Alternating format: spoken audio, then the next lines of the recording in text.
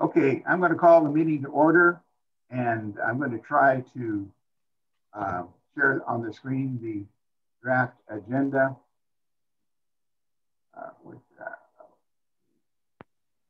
I did send the draft agenda and the last month's minutes out in the email. Yeah. Okay. Well, I sent them again last night, so everyone should have seen it. But I'm going to. I move adoption of the agenda. Okay, it's been moved. Is there a second? Second. Moved and seconded that we adopt the agenda. All those in favor, please use the reactions button on the bottom of your screen and press. You can either do the hands up or the yes. I understand that sometimes you have a yes and sometimes you don't, or a no if you really hate the agenda.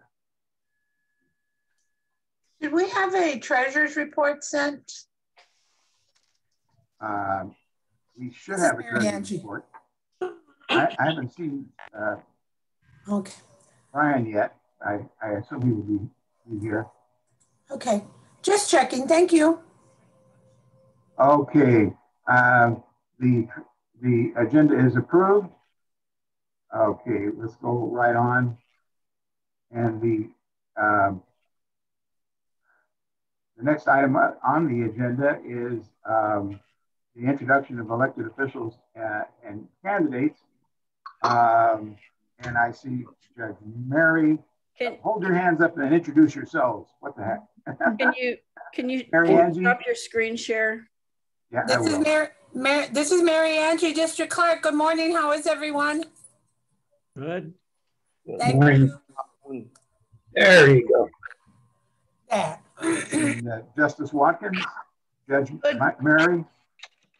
Good morning, everyone. I was so excited I'm so excited to see so many friendly faces. I cannot wait until we get to meet together again and I get to give everybody big hugs.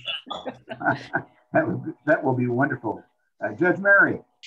Good morning, everyone. It's a pleasure to see you all as it is every month. And I'm so happy for the great news that Justice Beth Watkins gave us. That is fantastic, and very much looking forward to hear the comments of my good friend, Linda Chavez Thompson. Good morning, everyone. And Joe Gonzalez. Good morning, everyone. I'm excited to be with all my friends, and congratulations on the death of the Joan Huffman bill. That's something we need to do. Just one more thing. I just want to let everybody know that we're about to roll out our midterm report. It will be up on our website in about another week or so. It will basically report on what we've been doing the first half of our administration. So I'm excited to share that with you all. Great. Chief Justice Rebecca Martinez. Good morning, Bob, everyone. It's nice to see everyone, at least virtually. Just all my best to my friend and comadre and mentor, Linda Chavez Thompson. And I'll have to beg my leave. Obviously, these issues may percolate up to my lap. So I'm going to drop the call, but I didn't want to have the meeting start with at least me saying hello, Linda. I hope one day we get to see each other soon. And thank you for your decades of service, being a gladiator out in this arena. So thank you very much. And everyone have a blessed day. Take care. Good to see you. Ezra Johnson, our redoubtable candidate for District 10 City Council. Well, thank you, Bob. Thank you, NEBCD, for your unwavering support in this election. Just give you a very quick update. Things are going extremely well. We just knocked our 10,000th door yesterday. We have sent 4,000 applications for vote by mail. We have reached out to voters literally tens of thousands of times, and that's all been due to your help and support. I know that there are folks out there today and tomorrow who are going to be doing even more. And so I can't thank you enough. We're having a virtual fundraiser on April the 18th. We'll be putting out information about that. It's going to be exciting. We've got musical guests. I think it's going to be a fun event. It's going to be virtual, as I mentioned, and we'll be sending the links around. And Rachel Lavin is going to be our main musical guest, and I'm really looking forward to it. So won't take up too much more of your time. Thank you all so very much. And well, let's keep going. Thank you. Special note, if you don't mind my interrupting, but I'm having a meet the candidate, and that candidate for me happens to be my future councilman, Ezra Johnson. So at 4 o'clock today at my house, 6226 Meadow Haven Drive, anybody wants to drop by, we've got snacks, drinks, and meet the candidate as well. And, thank you, Linda. And I'll put my campaign website information in the chat. Thank you all very much. Okay, and Judge Jacqueline Valdez.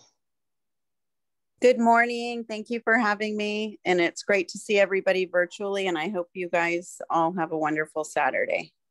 Thank you so much. Okay, without Mr. Chairman. Yes. A point of personal privilege. Of course. I would like to acknowledge that we have a newlywed among us. I see his picture, Paul Furukawa.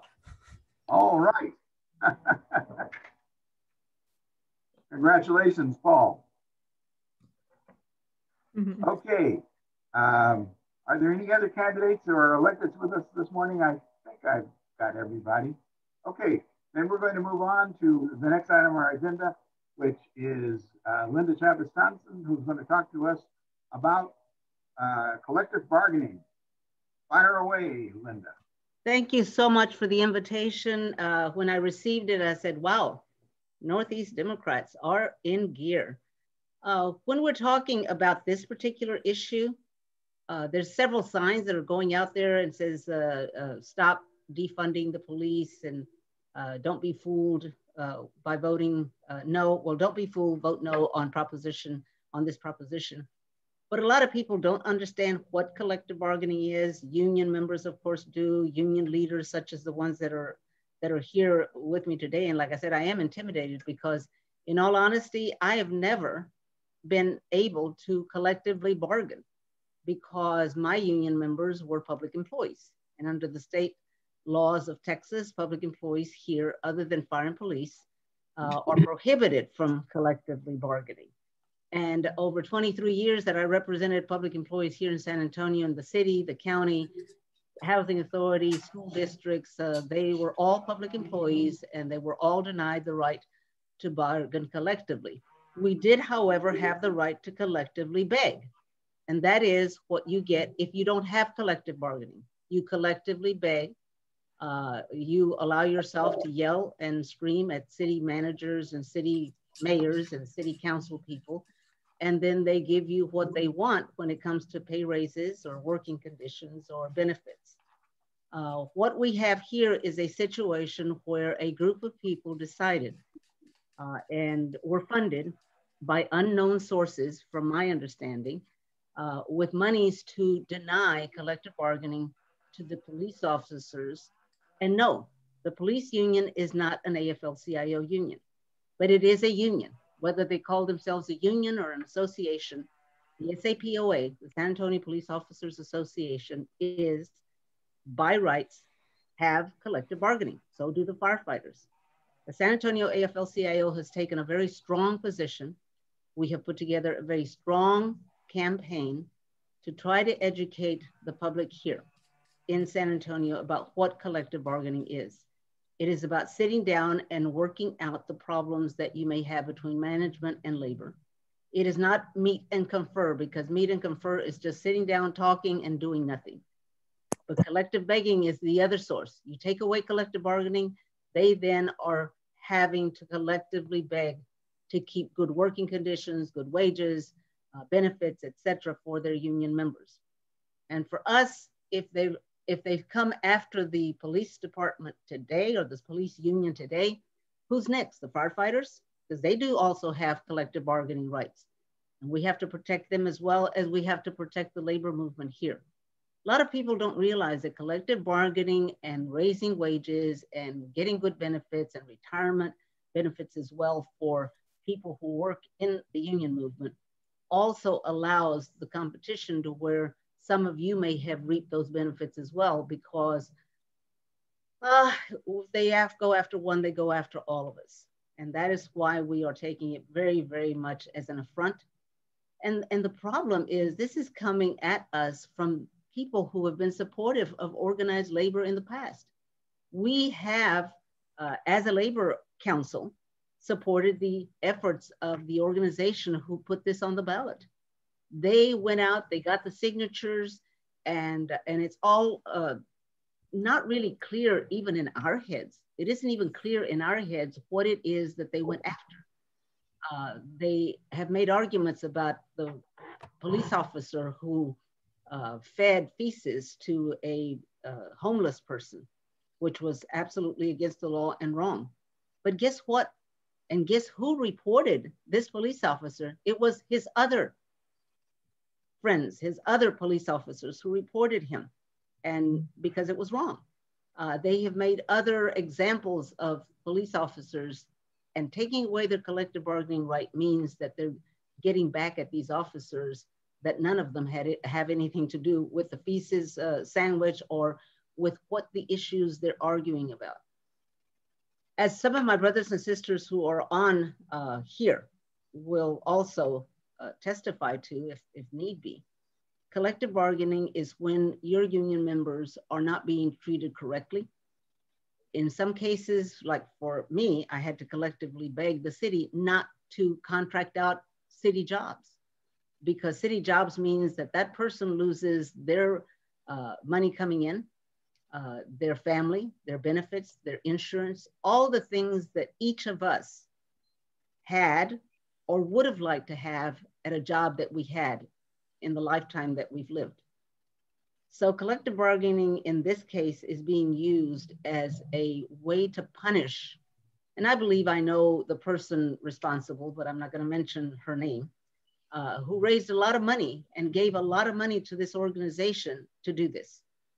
They would not have been able to raise that kind of money on their own. And yet they did raise enough money to go out there and get all the signatures and attack the police department, the police union in this particular case.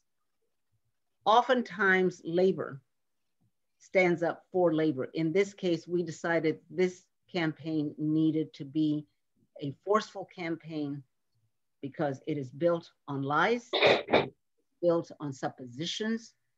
It is built by money that nobody knows where it came from, and money that is going against an organization that if they come after them, they come after us. I will be glad to answer any questions, and I'm sure my other union brothers and sisters that may be on here and part of this organization, which by the way, send me, I want to sign up. I want to be a member of your group because you're the first one who has done that. The Bexar County Democratic Party has not passed our resolution to support the union.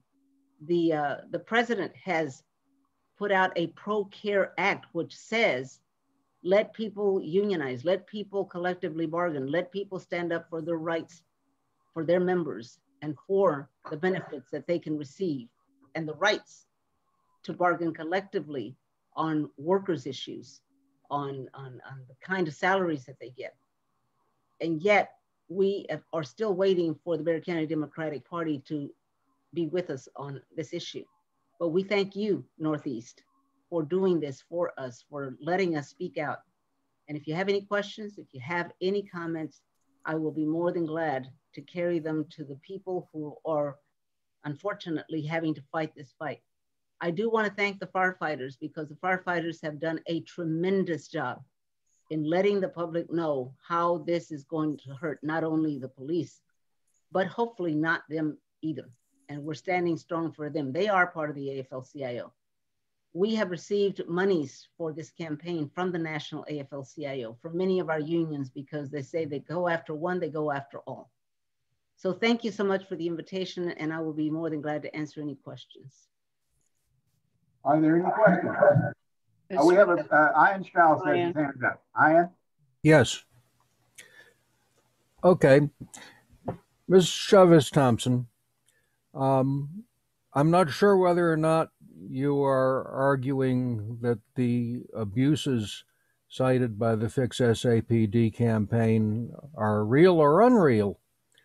However, I'll assume that you'll grant that they're real.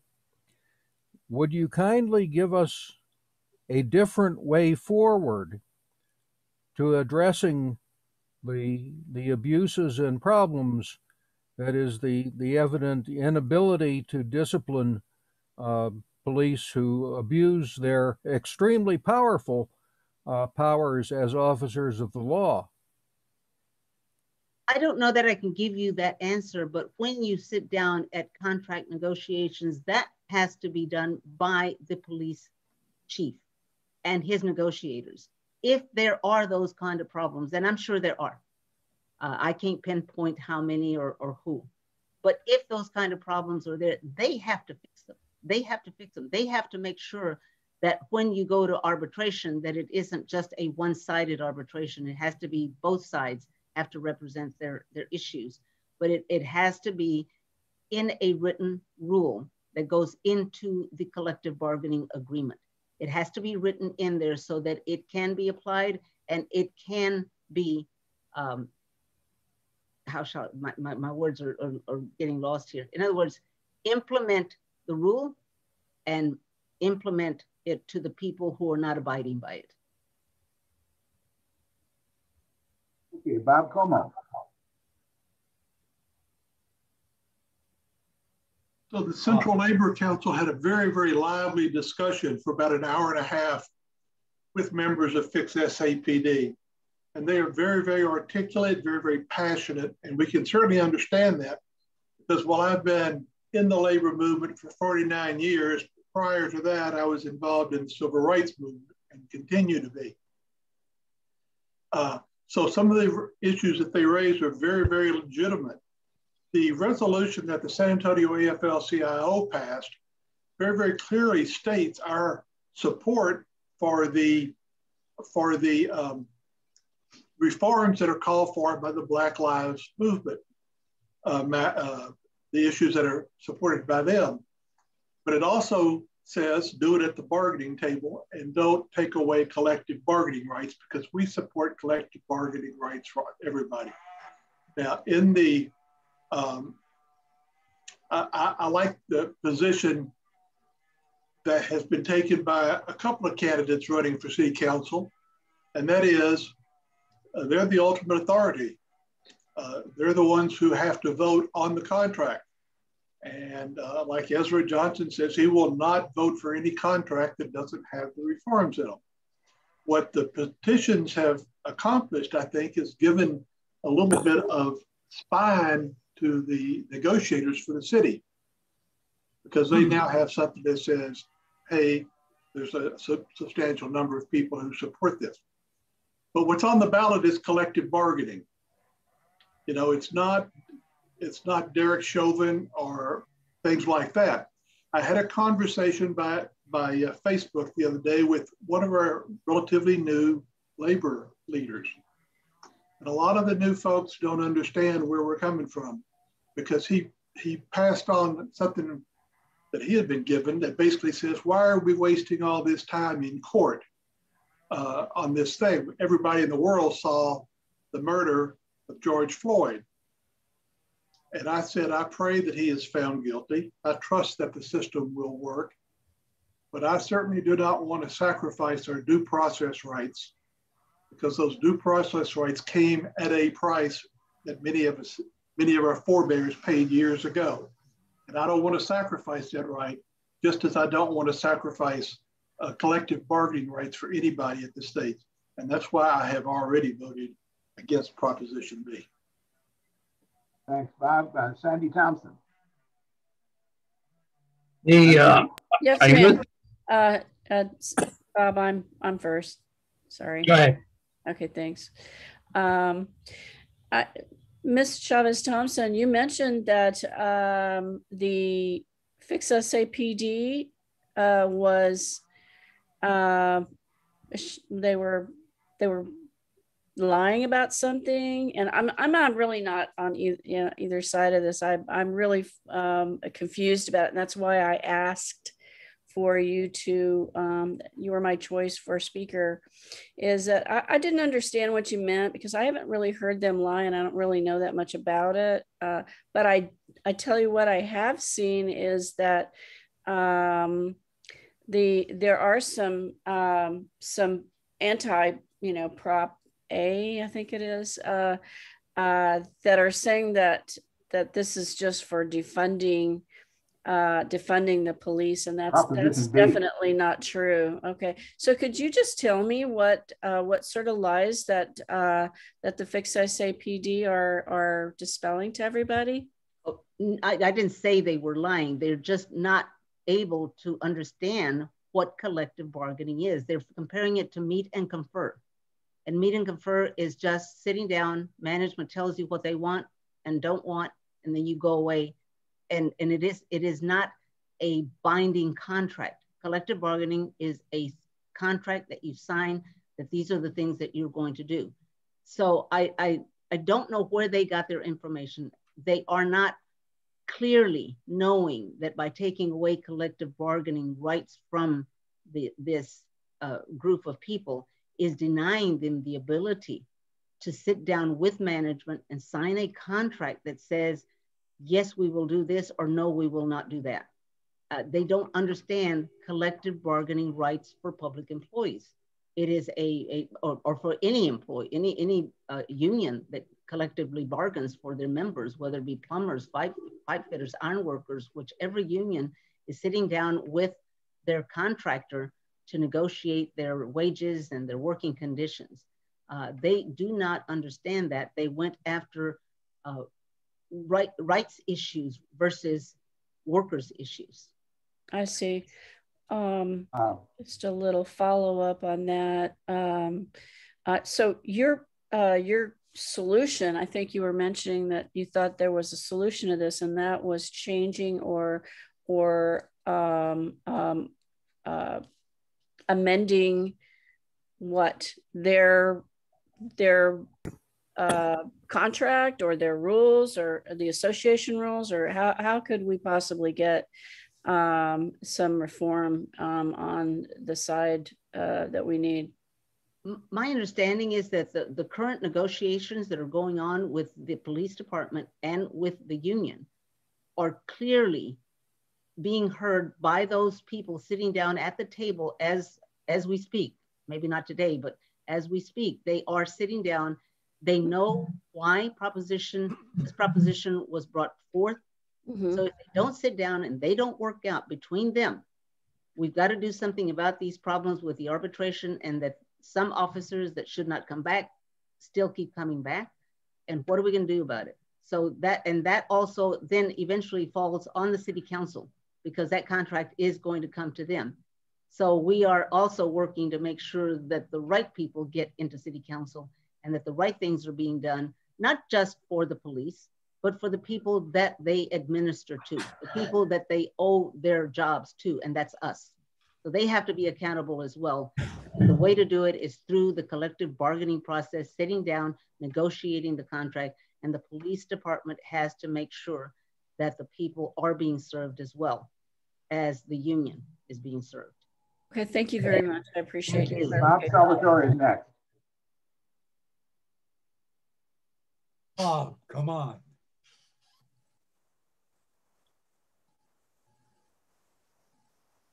The other night. Okay, go ahead. Okay, now you hear me? I listened to the debate the other night, and I was confused as to what they wanted. What does Fix SA want? And I figured there's three things.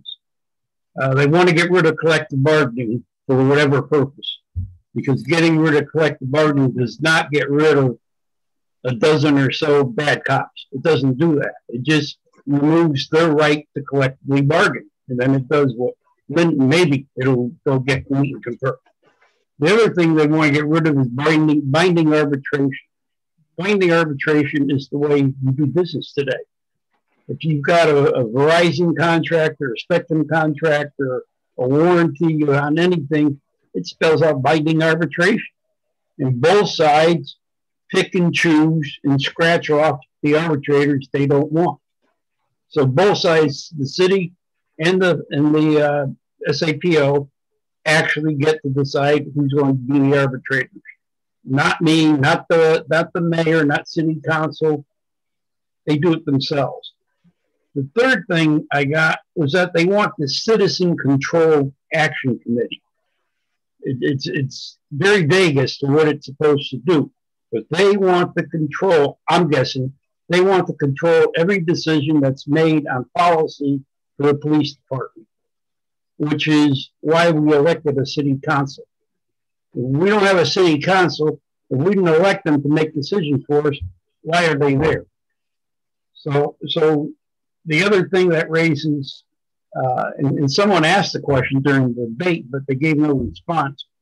Who are these anonymous donors? And don't they have, since they're, I assume they're political action committee, don't they have to make a report and put these people down? Because I made reports for political action committee. I could never put down anonymous donor. That didn't apply. So what I'm thinking is getting rid of collective bargaining solves no problem that they say they've got. Yes, there is a problem with a dozen or so bad cops who should have never been cops. But what I want to hear is who's going to review the training the police department has and make strong recommendations to improve it. Who's going to review the selection process that cops are supposed to go through and make changes to that? Who's going to review the testing process they go through? These are the things that's going to give us good cops in the future versus some guys that get through the cracks who are making it bad for everybody, which will spread over to the fire department too, eventually. So I'm going to vote no to this thing because it's too vague. It doesn't solve their problem. They want to get rid of these bad cops. I do too. But this does not do that. They say they get rid of 173, 174, and then 143 will kick in. The city attorney said, no, it doesn't. So the facts are vague here, and the solution to reach their goal, I don't see them being accomplished here, other than this citizen control committee that I'm kind of curious what that's supposed to look like. Thank you. Joan, you're next. Unmute. Bob just kind of asked the question that I was going to ask. The one issue that kind of came up in that debate was citizens having a seat at the table and citizens somehow being put into this process. And I'm thinking, when does that ever happen under any circumstance? If this proposition passes, are we suddenly going to have our seat at the? I don't think so. I'm a retired state employee, and I don't see us having a whole lot of influence except through our elected, representatives as to what's going on in Austin or what's going on in Washington or what's going on at city council. We can only work with the people who we elect, and that's where we need to, put our so my question to Linda is just, is there something that I'm missing here, or that this proposition is somehow going to allow citizens to, quote unquote, have a seat at the table? My understanding is it does not. There's no way to put, there is a citizens advisory committee that is supposed to be monitoring, but I'm not aware that just any citizen can walk up and say, I want to be part of the negotiations. No. Okay, Tony Blasi, and then Rudy Morales. Yes, I want to reiterate the fact that if there were no collective bargaining, it would still be possible for wayward police officers to use chokeholds, resort to firearms without the necessity of doing so, even feed feces in a sandwich to the homeless. The solution simply doesn't address problems that are there. I would also say that it would create problems in the future that are not there now. I begged for employees rather than bargained for a number of years in the state of Tennessee as the state conference president of the American Association of University Professors. For some strange reason, the public hates university professors more than they hate police. But we had to go to usually the bureaucracy as opposed to the legislature. We were able to get more traction with the governor's person on education.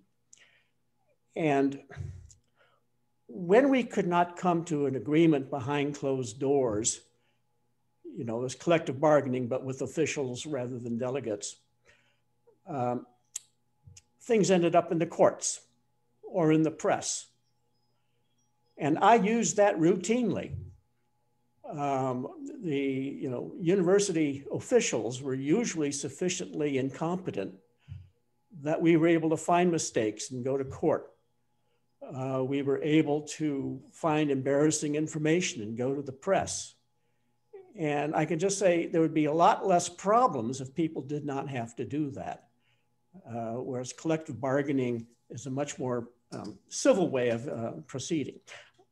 According to the San Antonio report, I no longer get the Express News.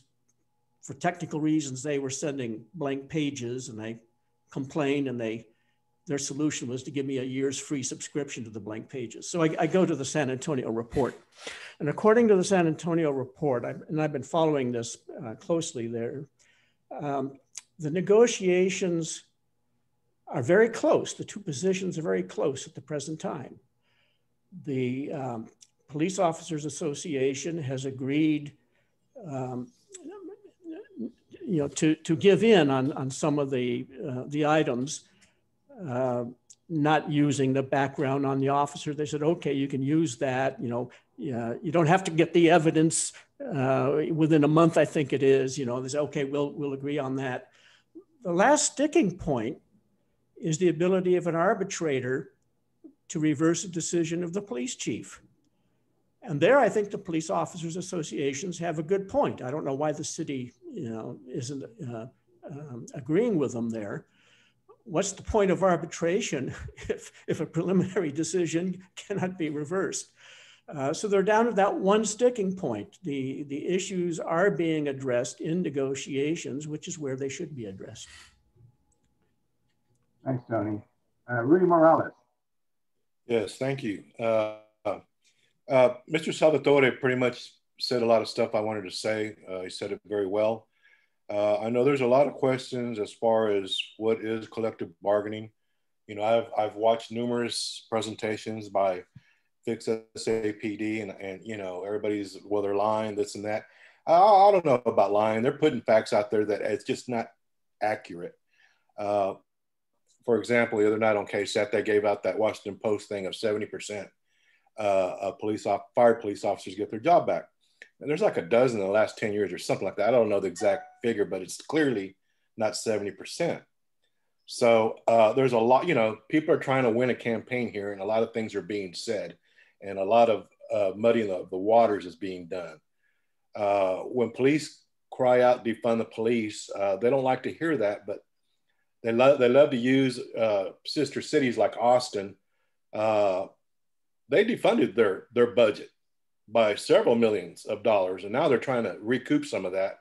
But yes, there is a form of defunding that goes on. It is a repeal on collective bargaining. They don't even like to hear that. They want to hear a police accountability. It's to take collective bargaining away, folks. And I've worked under that for 36 years. I can't imagine not having collective bargaining with the dangerous jobs that we do. There has to be some safeguards. I would not want to be a police officer. It's a very hard job to do, and I'm not really defending them. I'm about collective bargaining. But a lot of this stuff that happens on the news, some of these news agencies are leaning one way. It's clear to me, and a lot of these people contributing the money, I know who they are. They've tried to bust unions for years. We were in a fight with one for forever. So anyway, I just if you all have any questions, please reach out to me. I'd love to answer. Thanks for the time. I'm voting against the repeal. Thank you. Okay, I don't see any more hands raised. Linda, do you have some final remarks? I just want to thank you all for listening. I see that all of you are interested in it. There are even things that I don't understand. And I've been at this, I beat you by a few years. I've got 53 years in the labor movement, okay? And of course I look young. I was a child when I started. Absolutely. But those 53 years, for 27 of those years, I collectively begged. I was known as the mouth of the South. I was called a lot of other names that I won't mention here today either. But the media was the only way that we could even make a dent into the city council voting for something for us. At one point, it was almost like I wanted to go home and just quit. And the next morning I'd say, like hell, I'm gonna quit. And I would come after mayors and city council people and what have you. In fact, I asked Mayor Nelson, County Judge Nelson, I said, did I ever yell at you? He says, yeah, quite a few times. He says, but you made sense. And this makes no sense. This issue makes no sense.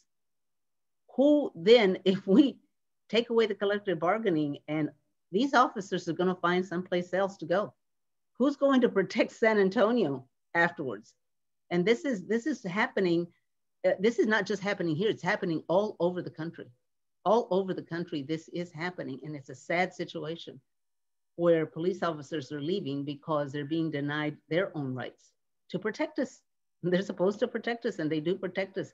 The bad ones, bad, but not the good ones. The good ones that are out there protecting San Antonio do not deserve this.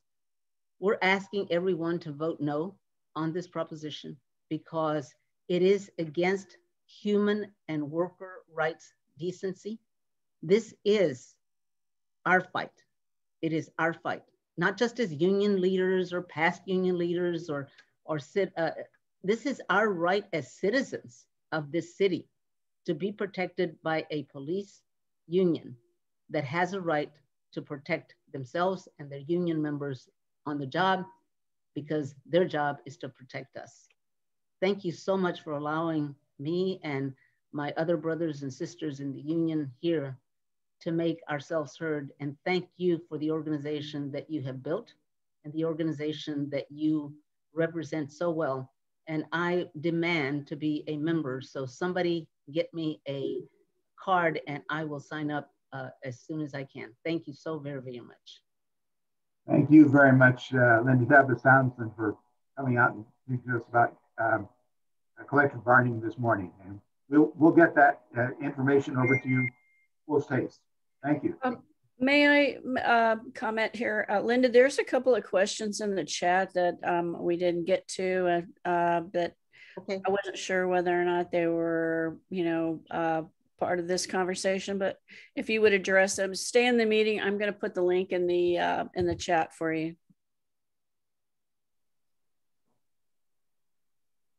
I'll be honest with you. I'm not the most computer literate person in the world. Okay. So if somebody can tell me. Oh, do you have the chat box open? Do you want to open that up so that you can see on the right-hand side of your screen all the participants? On the bottom of your screen, there's a thing that says chat, and then it will open up the chat box. I did that. Well, I've got a whole bunch of thank you Lindas on there. Well, just keep scrolling around there and you can answer them in the chat. And then I'm going to put the link to membership in the chat also. So you can click on that and it'll open up to our ActBlue account. Thank you so much for attending. I really appreciate you. Mr. Chair, I believe Al Kissling has a question. Sure, Al. Unmute yourself. You're muted, Al. Al, unmute yourself. Al, unmute yourself. Reach over on your screen and unmute. There you are. Okay. All right. Now can you hear me? Yes. Yeah, I apologize for coming in late. The link got lost on my computer and I had to get somebody to send it to me anew.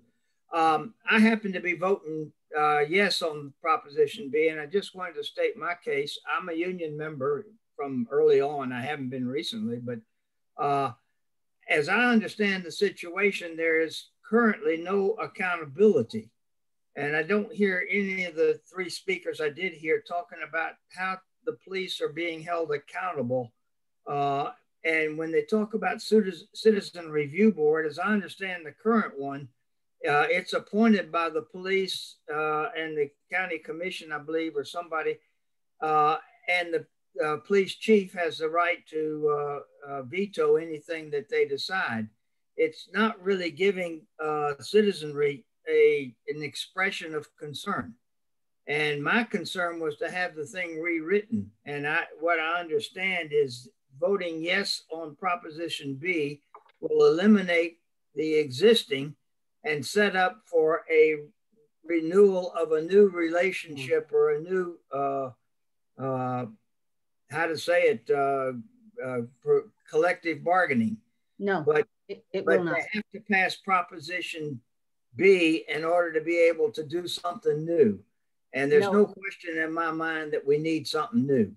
That's where I am. Okay, well, I respect, but don't agree with your comments. They take away collective bargaining, it's gone. There's no. I don't want to take away collective bargaining. I just wanted the new. There is no participation by the citizenry in the current situation. There is a Citizens Review Board. I believe there was. Well, no. It is gone. I mean, collective bargaining will be gone, and there will be no negotiations between fire and police. Their rights will be taken immediately away, and there will be no way to come back and set up another process. And that's all I can tell you. Bob. Okay, I think Rudy wants, excuse me, Rudy had raised his hand. Yeah, I'd just like to say there is a board right now that the chief at his discretion can call on at any time. He doesn't have to use them. But the thing with citizens, there's a lot of emotion going on right now. So there has to be some safeguards. And I think Chief McManus, who's in support of collective bargaining, agrees that everything should be done at the table. As far as accountability, they are actively working on that right now. But the way to remove collective bargaining wipes out everything. I work directly under collective bargaining too. So the 99% of the police force that everybody loves, they work under collective bargaining too. And to use these scorched earth tactics, it's just not the answer. But yes, accountability is very, very important. And I'm for reform too. They've got to change some things. Okay. Bob Salvatore.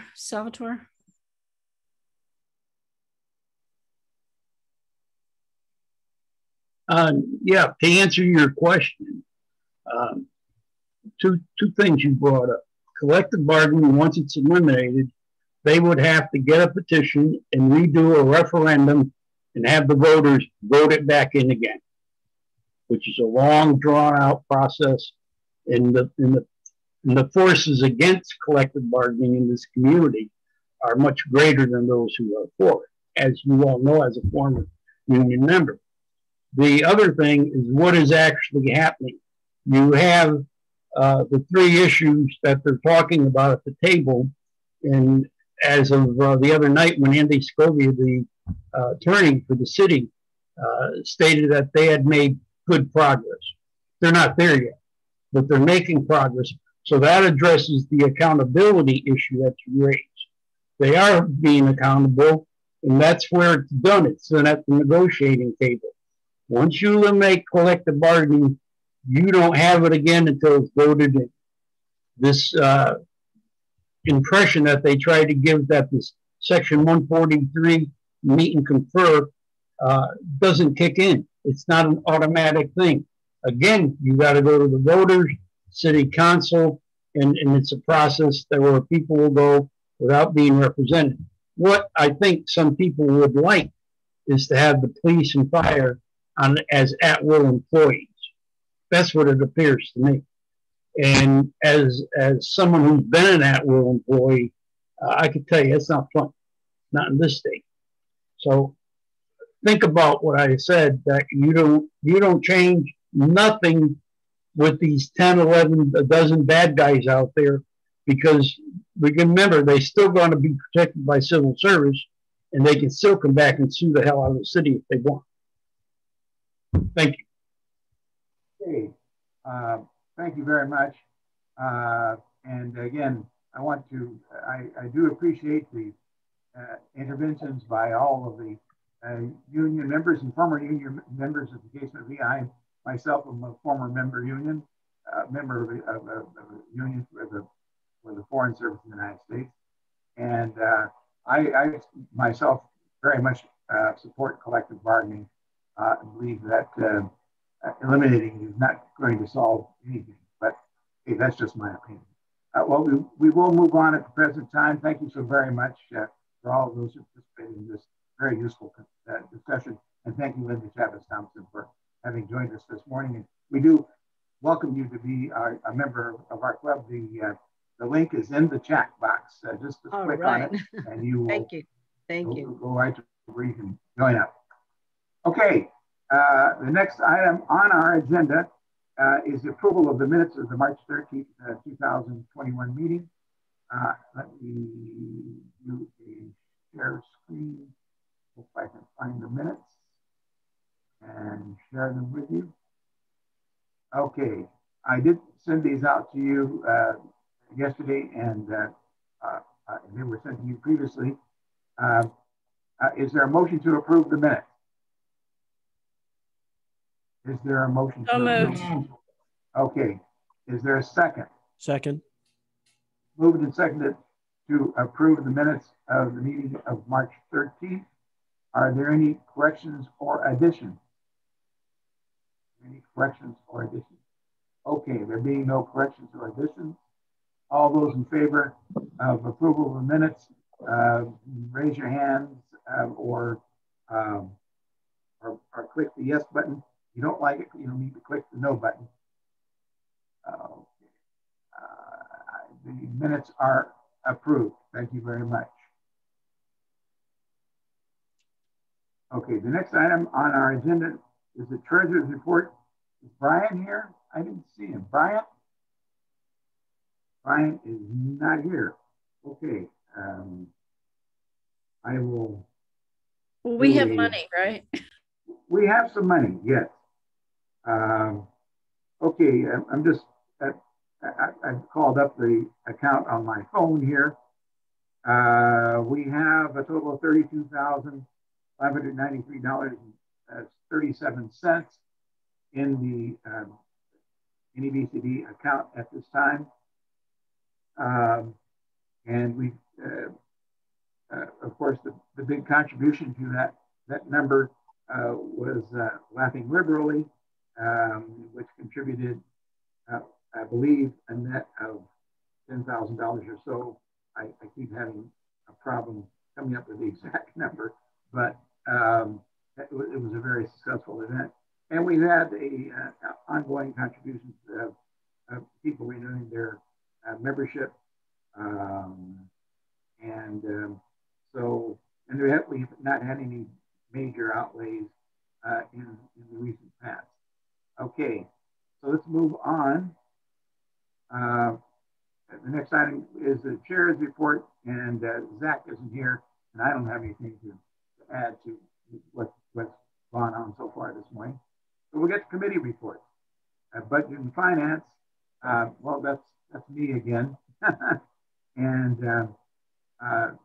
our finances are in healthy, good shape.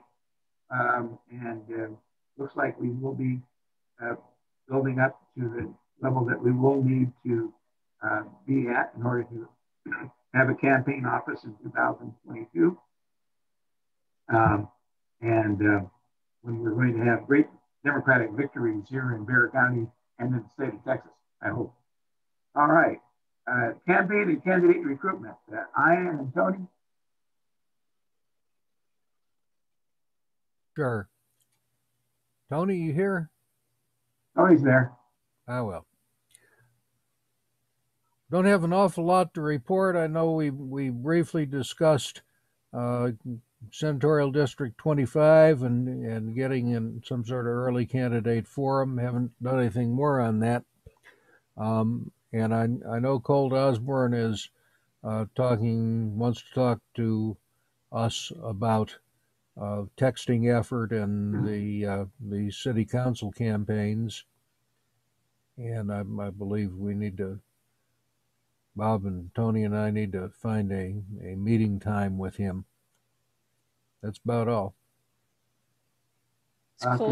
Is Colt in the meeting? No, Colt's out block walking for John Courage this morning. And so he couldn't be with us this morning. But I just wanted to add that we have spent a few dollars on a small texting campaign already, $42 so far, for trying to develop additional volunteers for our campaign efforts. And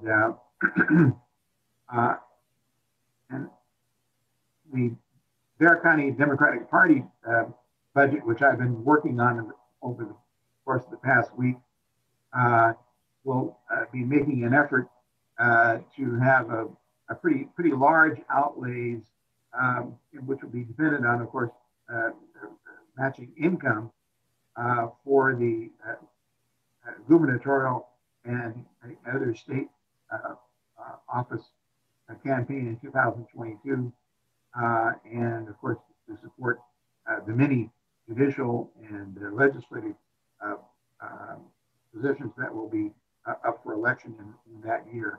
So we'll be getting back to that later on. Okay, communications, Sandy. Well, Martha and I are diligently, working and trying to be together, transfer over the old website to the new, which is not live yet. I haven't been in touch. We got sick over the last weekend, so we're not on the ball 100%, but we're getting back together with it. We're going to have a resources page, and I'm not sure whether or not with all the the different groups that we're affiliated with, or that are our focus on of democracy. And I'm not sure whether or not it's going to be a private page where you have to register to get in there or not. Couldn't say. Might just leave it open for everybody, but we're still doing that. We did a soft rollout of the new logo, and I'll show it to you right now. It's I'm not going to share it because for some reason this is it right here. Okay, so we've got the old logo on the top and the new logo on the bottom. I'd like everybody to make a note of that we are going to change the logo. And please be aware when you see these emails or invitations or on our Facebook or YouTube, that is what it's going to look like. We've all been through several meetings about the change, and this is the look that we decided on. I hope everybody likes it. We can't see it, Sandra.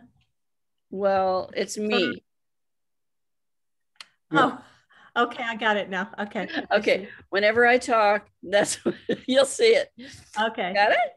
Okay. Okay, good. Okay. All right. I thought it was a screen share. Well, let's see. Let me share the screen share of the minutes again. And up there at the top, that's the new logo. Yeah, so okay. We're going to have it for all of our documents. We're you know, we've been promised that we're going to have a packet that will allow us to do all kinds of things with the with that logo. We've already sent the thank you card out to all our Laughing Liberally donors with the new logo on the thank you card. Yes, I did see that. It was off center, but that's okay. It looked good. Looked nice real card. good. And Martha, do you have anything to share? I do. You know, Sandra mentioned that we've been working on a resource page, and she's also talking about migrating current information from the website to the new website. But this is an opportunity for members to give us input about what they think would make the website useful. And that's our intent, is to provide current information, resource information, other things that would make people want to use the website. So if you've had some thoughts in the past about, I wish there was one place I could go to find out, fill in the blank, and you think it would fit on the website, tell us now. Because we have a team of, who are building frames for these pages so that they'll be very efficient and we can fill them in and update them easily. Sandy and I are responsible for content. So that means we decide what we keep from the current website and what we delete because it's not useful or because it's not presented in a way that that would be of most use to the people, the members who come to the website. So I'd really appreciate if you would email any input you have. Take a look at the website as we have it now and provide any input that you have about how we can make it useful for you. And Martha and I will put our emails in the chat box here, but we also have our emails on the website as well under members, or what was it, under our leadership. So I'll do that right now. Martha, you can do it. And then anybody wants to copy our email addresses, they can look at the website and send us some feedback. Appreciate it. Thank you so much. I noticed in the chat that there is a remark that I sure would like to see pros and cons on propositions, on the propositions on our website. So communications, you might want to think about. Well, pros and someone else is going to have to make that. And no, put it on there. No, do don't make us do that. The party office has League of Women Voter pamphlets, and they have some pros and cons in that. Okay, all right. And since you weren't here for the conversation, we probably want to add some things, from what we learned today. Certainly, every time that I come to an event where we're talking about this very thing, I learn more and more information. It's been so helpful. I went to the NAACP meeting where they had Joan and the Black Officer Association, Black Police Officer Association. Everybody was there, and Fix SAPD was there, and it was a really good conversation. Unfortunately, it was Zoom bombed. There was some nasty person who was coming on there saying awful things and disrupting, but it was a great conversation. But there were just questions that I had that I thought was important for us all to come back to, since we had Fix SAPD twice. Yeah. Okay. Before we go any further, I just wanted to acknowledge the presence of Judge Rosie Steedman-Gonzalez, who I didn't see early on.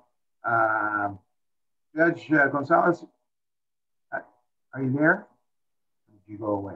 Well, I'm here. I'm here. You're here. Oh, okay. Thank you for having me, and it's been an interesting meeting. We as judges don't get into those kind of conversations, but we certainly hear them. I think it's a highly charged issue. can be considered divisive, but information is best to be posted, I agree, so that the public can make an informed decision on the issues. I would like to inform you all that I did file my JCTA form at the election office on April 6th. That was my 56th birthday. And we have started a campaign for the 2022 primary, as well as hopefully the big dance, the election in November. So your support is greatly appreciated. Thank you. Thank you. Thank you. We appreciate you. Thank you. Thank you. All right. There was a question in here in the chat about Proposition A. I think it has something to do with homeless housing. It's a yeah, housing measure. it is dealing with city finance for housing and so on.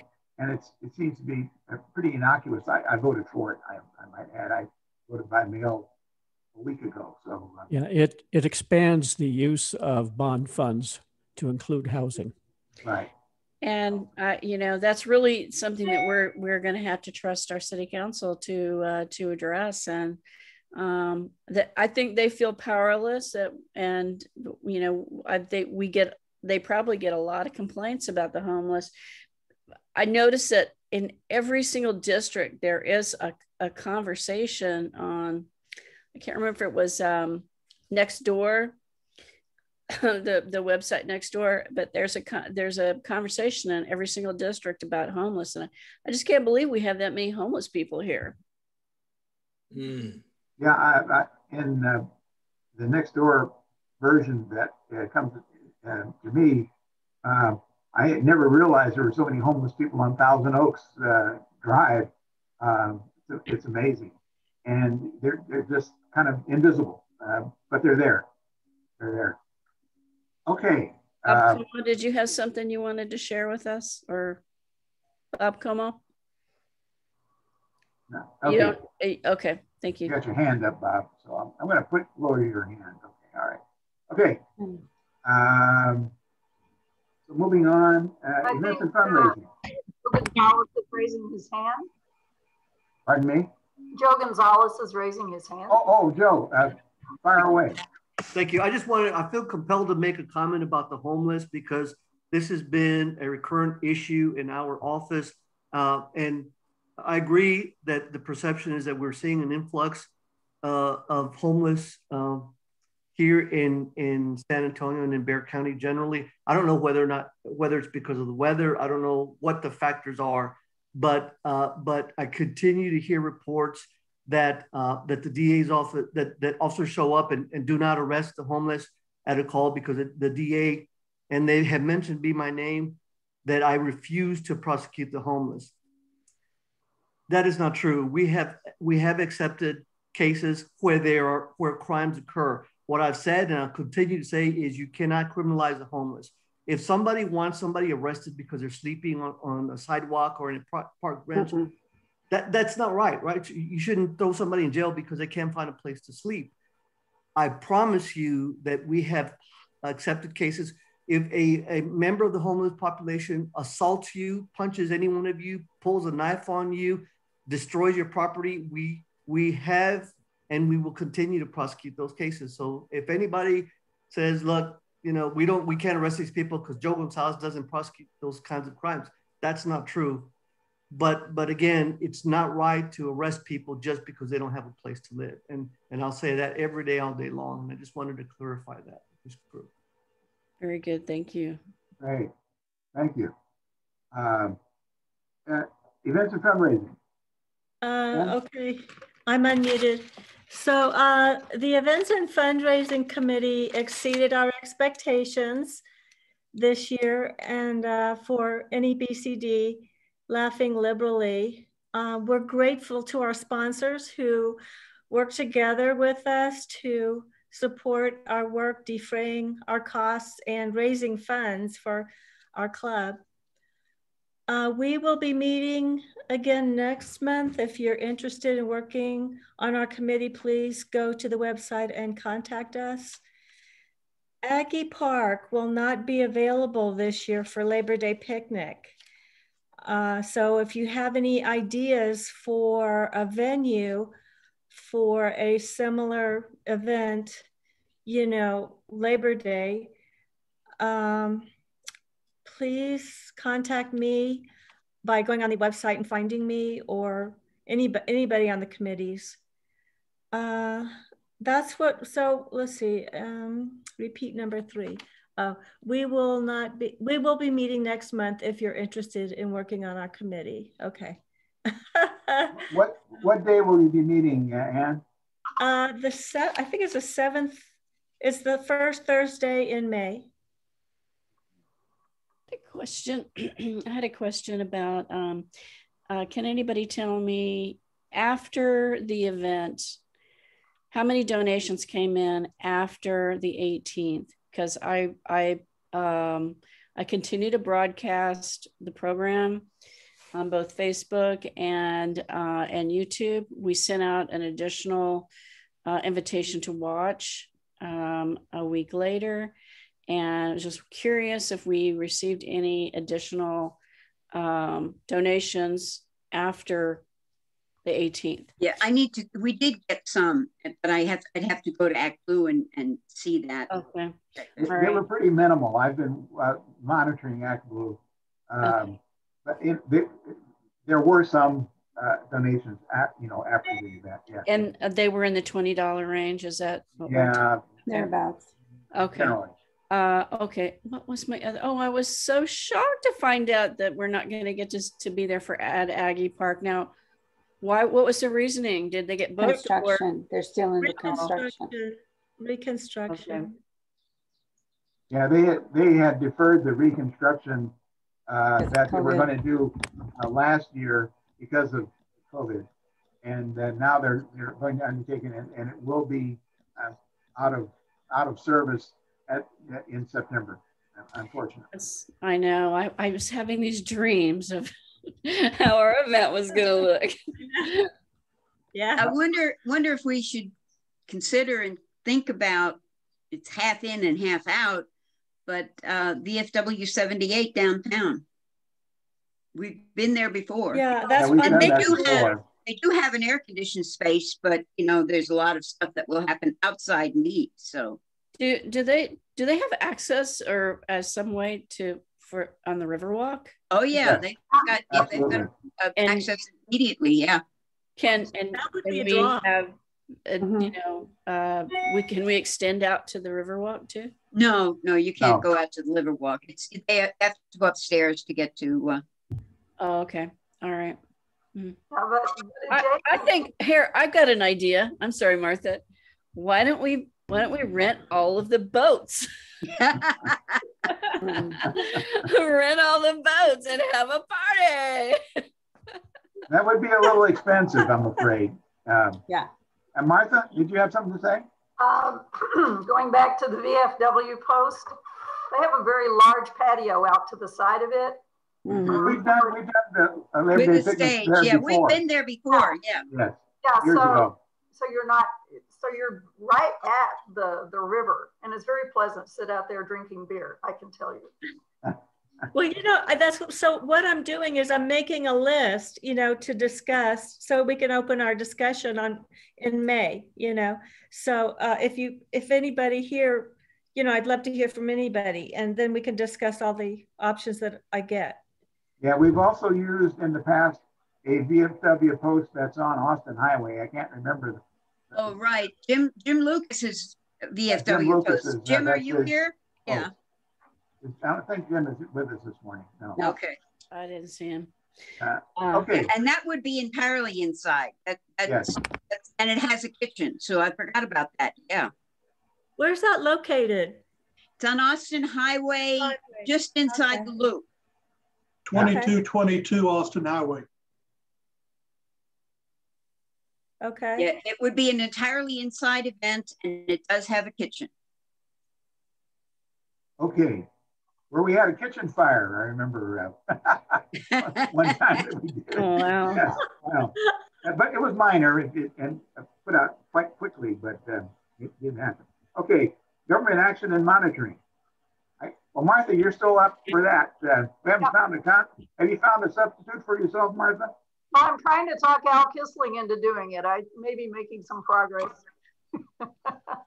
Okay. But if you know, there are so many things going on that trouble us and feel urgent, and then we have to pay attention to them now. Right. For a long time. But I would say if you're going to pick one. I'll be glad to shuck the corn again, but that's about it. Say that again, Al? I'll be glad to shuck the corn if we can have that good corn again.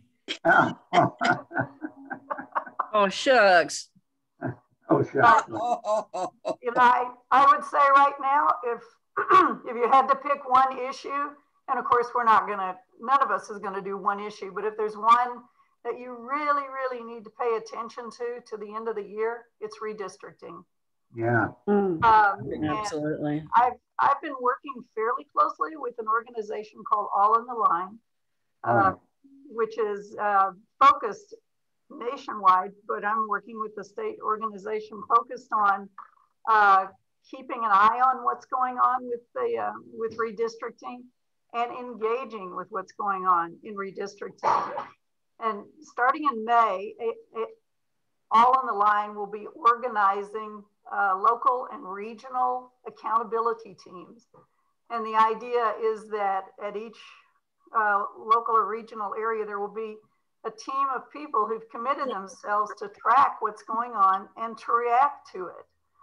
It could be that it will be somewhere between October and December before the redistricting is done. Normally it's done during the legislature, but because of the delay in the census, it will come up later, which is good for us. We have time to work on this. And as Bob pointed out earlier, maybe the chief merit of Fix SAPD is that it made politicians, government leaders recognize that there are groups of people who are focused on an issue and they want some change. So I think this is a tremendous opportunity and actually a tremendous responsibility that all of us have to try to do something about what happens in redistricting. Even if you feel kind of hopeless about Republicans and say, they're not going to do anything. That doesn't remove our responsibility to try to make them do something. We can't just stand by. And even providing testimony becomes part of a legal record in the state that helps, if not make them accountable, at least it stands as a record about what we in this state want. So if any of you are interested in participating in an accountability team, I'll write my email here. I'll connect you with the state. We might also talk about how we organize our own accountability team. We'll be doing, moving toward that in May. Thank you, Martha. I am up for that, Martha. You may put me on your team. I have a question. As I understand it, the census data is not going to come out till September and maybe even later. So the actual redistricting is probably not going to happen until January of next year. Is that correct? It could be. What the state director for All in the Line is projecting right now is sometime between October and December, but nobody really knows for sure. And that, in all likelihood, will push our primary to June. I don't know how that will affect the primary. Other than we want to be sure that the Republicans don't find some way to elect more Republicans. So regardless of the timeline, it's something that we need to focus on. I recall when Glenn Maxey spoke to us last month that he said something about along the lines that the Republicans may find a way to do the redistricting promptly after the census numbers are out. And still have the March primary, and they'll just force through their gerrymandered redistricting without any review and without giving us much of an opportunity to challenge it in court, so that the primary would be in March would be based on their heavily gerrymandered legislation. That's what I've heard. Well, at any rate, let's move on. Membership. Mabel? Yes, I posted it just now, and we have 301 minus 82 who are lapsed for a total of 219. And those of you that are still here, you only get an email from me once a month if to remind you about the meeting, plus that your membership has lapsed. So if you get an email from me, that means, oops, I need to renew. And that's all I wanted to say. Thank you. Yes. Yeah, please, please keep track of your email. And if you do get an email from Mabel, means you need to pony up your 20 bucks. It's shouldn't be too burdensome for most of us, certainly. Okay, thanks, Mabel. Precinct organization, which I want to make a comment. Frank Archuleta said that in the chat that VFW 8541 on Austin Highway just recently remodeled. So that's awesome. That's awesome. Yeah. So he's here in the meeting right now. If you want to talk to him off in the chat, Ann. We need to check and see what the whether it would be available on Labor Day and what the cost would be. Okay. And also somebody else posted firefighters on IH10. The firefighters hall on IH10. That's another good place. Yes. That's a nice facility. Okay. All right. Okay, I'm going to read what John Goodman is out walking for Ezra Johnson this morning. So he sent an email to me. Hi, Bob. I'm going to miss the meeting tomorrow because I will be walking for John Courage. I'm sorry. Here's my very short report. We currently have 301 precinct chairs and are swearing in 18 new ones at the CEC next week. We currently have 29 coordinators and are swearing in 4 new ones at the CEC. The upshot is the CEC precinct chair levels are bouncing back quickly. I've been a member of the CEC since 2000. I can't remember that we ever had that many precinct chairs, actually. Right. But so John and his crew have done a great job of building up our precinct chairs and training. I went through the training course myself a few weeks ago, and they really have improved them a lot. Yeah, it's really that meeting, that two-day weekend. Is that what you're talking about? Yeah, that was a 2-day training. It was amazing, and I loved being able to hear from our leadership in the Senate, the Texas Senate. That was fantastic. Yeah, it was excellent session. Also, we now have 6 precinct chair training courses. New courses include voter registration, where you can get your VDR certification, voting by mail, and 2 hands-on van courses covering things such as cutting turf and using minivan and creating and managing phone banks. And that was John's report.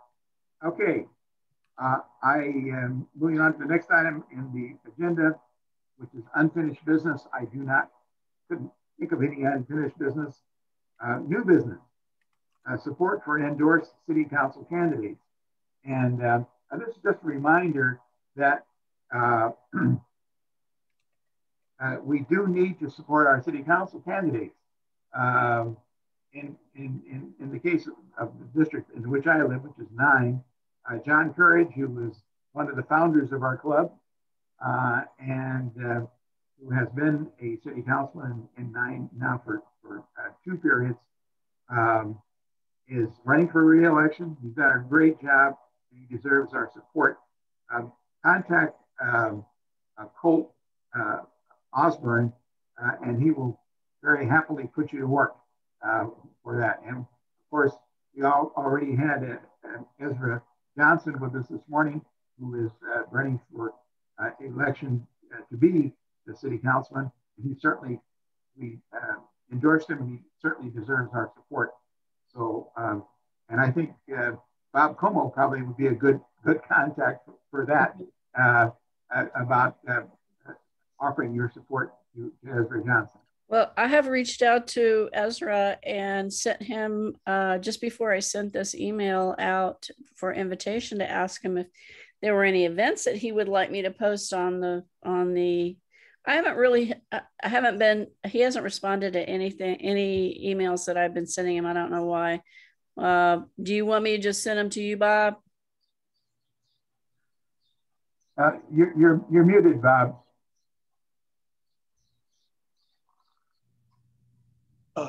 Thank you for doing that, Sandra. Appreciate it. And we will respond this week, because the event a week from tomorrow night on Sunday the 18th at 6:30 p.m. It'll be a Zoom presentation, and it'll be a good old-fashioned rally. And there'll be some good music and some politicking, and I think everybody's going to enjoy it. And I think it's a really good opportunity. It is a Zoom type fundraiser. You know, unfortunately, several minor candidates got in the race. I don't deny anybody their right to run, but in a situation where you're running against the most conservative council member, and the minor candidates may get just enough votes to throw it into a runoff, meaning about a $50,000 expenditure over the next month, is challenging. So we're going to have to be prepared for it. The incumbent was able to sit on his stash of money without having to spend a lot. And so we have a lot of catch up to do. So I hope that people will be generous. You all know what it costs to run campaigns and to do what we're doing. I know that, that there are a number of our labor people knocking on doors in District 10 today for the endorsed candidates, Ron Nierenberg and Ezra Johnson. And so we're putting forth a great effort. Come join us on the 18th. You'll have a lot of fun. And write a check. Will we be receiving an invitation, or will it be on Facebook? Because you can also use us as a co-host to your event. Is that okay for us to do, Bob? We will certainly list and appreciate it. Okay. Anybody else that wants to co-host, we're still putting that list together, and the levels are $500, $250, or $100 for the co-hosting. And of course, when we have the actual event on the 18th, there will be much smaller donation levels. April 15th is Ezra's birthday. We're going to be celebrating it on April the 18th. He'll be 45. So anybody wants to give $45 for him, that's wonderful. Anybody wants to give $10, 10 for 10, $10 for District 10. And then we're also doing something interesting. There are 3 other levels. $28 would buy you a VIA monthly bus pass. Right. And there's a weekly bus pass, and there's a daily bus pass. So all donations are welcome, from $2.60 all the way up to the maximum of $5. Well, I hope people don't think that that's a tax. I just want to say, Bob, I delivered about 5 votes for him already. So, yeah, right. But I got a group that is, and they all are voting for him. Great. Well, send me their list, Al, so we can mark them down, because we want to make sure that we keep track of them and communicate with them, because there could be a runoff election. Okay, I will check with them if that's okay, but it's a group that I meet with regularly, and they all live in that district, and they all are going to vote for him, though. That's what it takes. That's what it takes. And by the way, we have carefully targeted the ballot by mail, which is one of the reasons why the opposition wants to take it away from us. All right. But throughout the city, over 80% of the people who have returned their ballot by mail, and that's only about 300 people, but 80% of the 300 who have returned it have been on our targeted list. So that bodes very, very well. But I think after May 1st, when we have a definitive number of people who have voted by mail, I think we may want to take a look at that list of maybe 10, 15,000, maybe even more people, and see how we can get word to them about what the Republicans are trying to do with their right to safely vote at home. Because a lot of them are not paying attention. A lot of them don't know it's fixed to be stripped away from them. And we need to wake them up. So we need to be considering that at our next meeting, perhaps, of how do we get that information out to them. And in that regard, I just want to remind everybody here in Adante has to vote by mail. We're not free to go out and vote at a voting booth anymore. And that's true probably of many of the retirement or independent living homes around the town. So but of course, a lot of them are Republicans. So when they limit the voting by mail, you're probably limiting more Republicans than you are Democrats in our complex. Anyway, thank you, Bob. Yes. Oh, before we go, Bob, will you put? Well, hold on, Sandy. John Owens has his hand up. I know. I want to go to him, but Bob, will you put in the chat the April 18th or April 15th, whatever, and the time that event is going to go on? So I'm sorry, long awaited. John Owens has been very patient. Hello, everyone. Hello. How are you, everyone? I am coming in. Mr. Tyrone Dorton, I hope this is a good time to bring this up. Mr. Tyrone Dorton had planned on being in the meeting today, but as you know, he's on the campaign trail for councilman for District 2. So I'd like to extend a thank you for Mr. Dorton for the support that the club is giving, and so I just wanted to stand up and say thank you from Tyrone Dorton for the endorsement. Our pleasure. Our pleasure. Mr. Owens, John, is there anything that like I was saying about offering some help from communications about any events that Mr. Darden has or anything like that, you need to bring it to my attention, mine or Martha's attention, so that we can either add an event when we're just before we're having maybe our next meeting, probably not, but anything that you have that I can promote for you, or we can co-host. Are you still there? Okay. Co-host on Facebook. Please let us know. Send the co-host invitation. Also send me a text. I'll put my phone number in the chat box here. Okay, I appreciate it. I am headed over to the campaign office here as soon as the meeting is over, and I will get with you. I think I have all of your contact information, numbers, and emails. I appreciate it. Thank you all. All right, you're welcome. Thank you, John. Okay, great. The second item under new business is a meeting speakers or activities for May 8th and June the 12th. I do believe that we had, in fact, suggested that we would like to have all on the line on May the 8th. Martha, could you make those arrangements for us? Okay. So we will do all on the line on May. Are any suggestions for June the 12th? I'll speak at the same time. Al?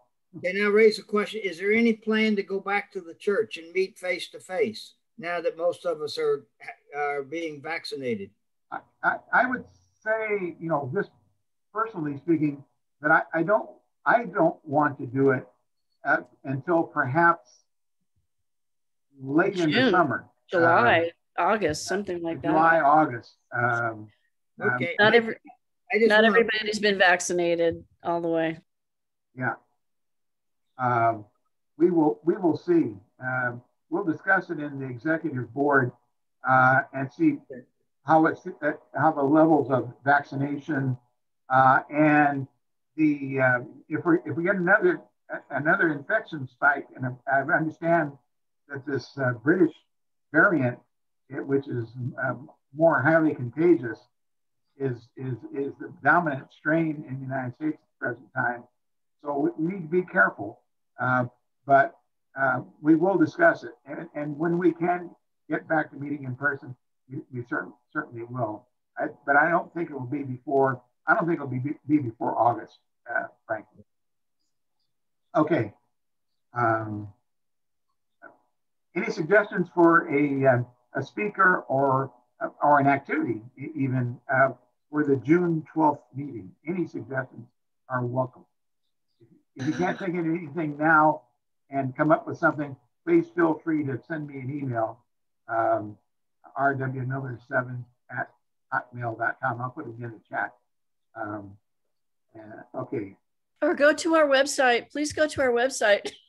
Yeah, or go to the website, right. Please go to our website. Okay. So, is there any other new business? Someone has asked in the chat here, invite speakers from RAICES, RAICES. Yeah. RAICES. Yeah, that's the group that's doing the immigrant things. And as a matter of fact, Gloria Gutierrez from the office, our Bear County Treasurer, was volunteering at Freeman Coliseum, and she said that it just really chapped her boots when she left there and heard, on the news, Abbott's downplaying the thing. She said, there are people who are walking, there are volunteers who are walking the floors at night, making sure that everybody's safe. There's plenty of food for the kids. There are activities sponsored at all times. And she's just not seeing the anything that Abbott's talking about. It's strictly political. Right. Yeah. Do they have any needs? I think I posted for a bunch of people a link to, I think, something Catholic Charities where you can make some donations. Right. Do they have any needs, Madeline? I'm not aware of them. Apparently they have piles of, that they had needed duffel bags and they finally got it, but they have just all kinds. They have cots, they have blankets, they have pillows, they have sheets and pillowcases, and they have like 3 pairs of underwear and 2 shirts and two tennis, so maybe they'll need and suitcases or duffel bags or stuff like that when they well go. The duffel bags came in, so okay. All right. So I'm not aware of, you might talk to Gloria, but I'm not aware of anything that they need at the moment. Right. Homeland Security is pretty well financed, so Christian Assistance Ministries is giving Johnson vaccines to the homeless. All right. Thank you, Nancy. I do have to say, I want to mention this because Nancy sent me a link. I did not go to the BBAD meeting with Ron Nuremberg, but they have new leadership now, and I don't know the woman's name, but she provided the meeting and was really a fantastic. I was so well done and so professional, and she had a professor from urban studies at Trinity University. Her name's the president now. Why do we call him president? Is Denise Richter. And so there was a woman from urban studies, and then Ron Nuremberg there, and talking about things. I really was an eye opener, about the equity and how all that they've passed an ordinance or something with.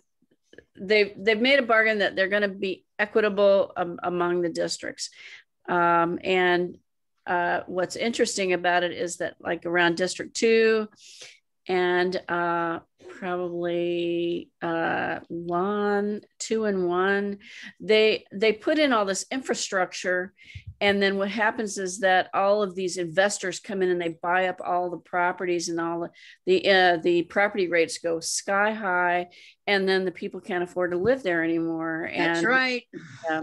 And so that's what I thought was interesting. And so they're thinking about trying to do something in order to protect the people that are there. Once they put all that money into it, they want to be able to keep that. That's really for the people that have been there.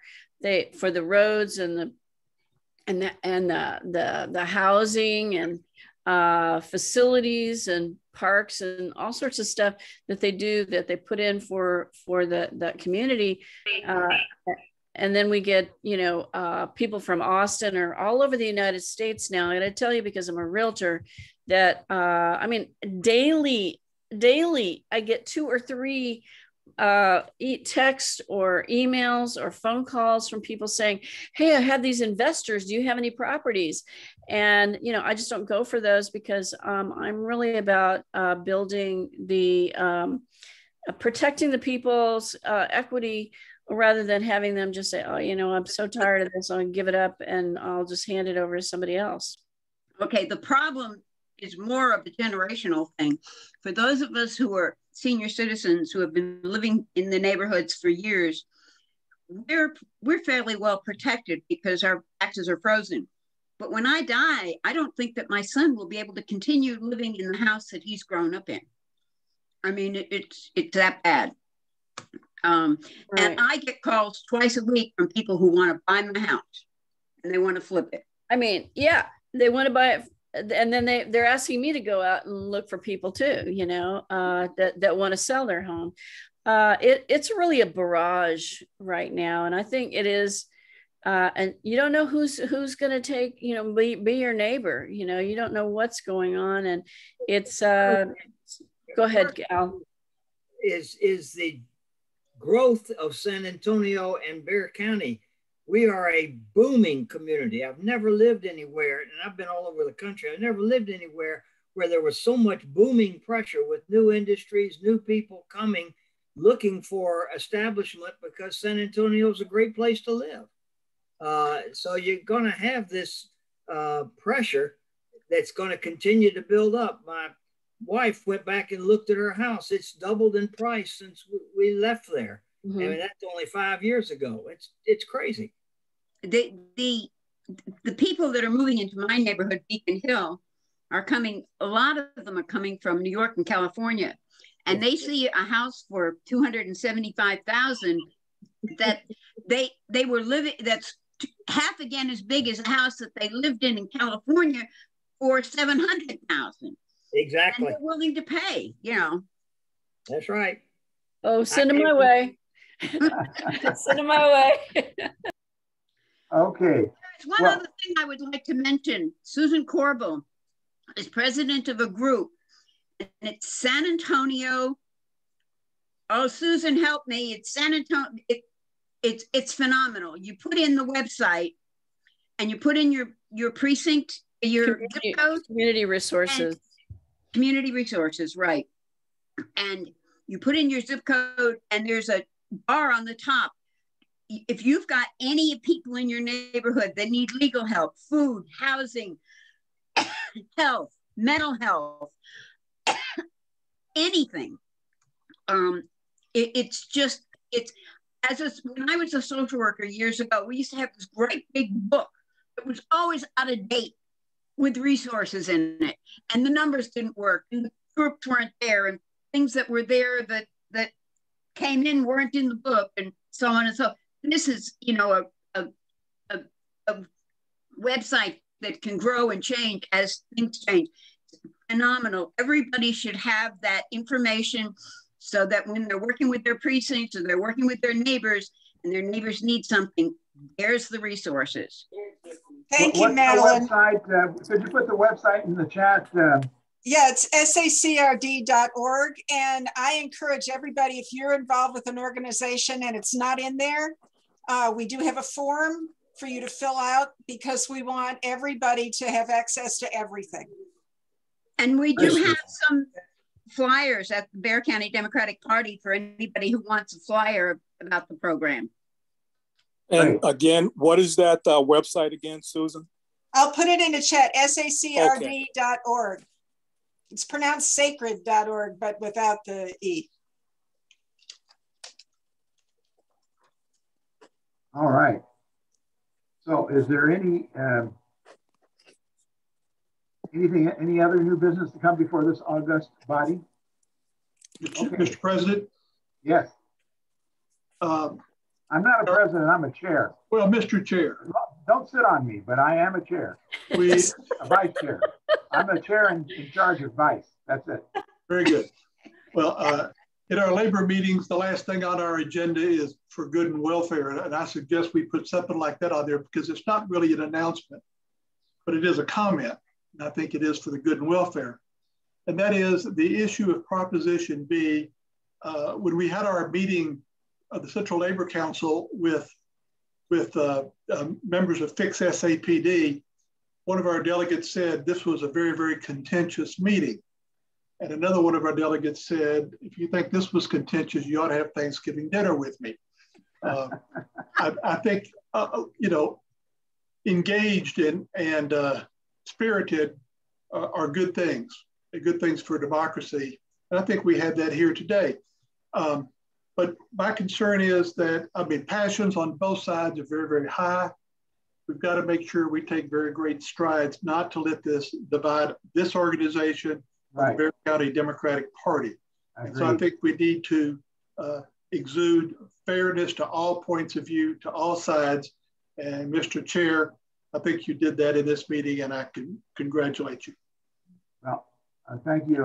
We do want to give fair representation to all sides of issues that concern us, but we do have to remember that we're all Democrats, and in the end of the day, our obligation is to elect Democrats to office, defeat the Republicans, and reflect our progressive values.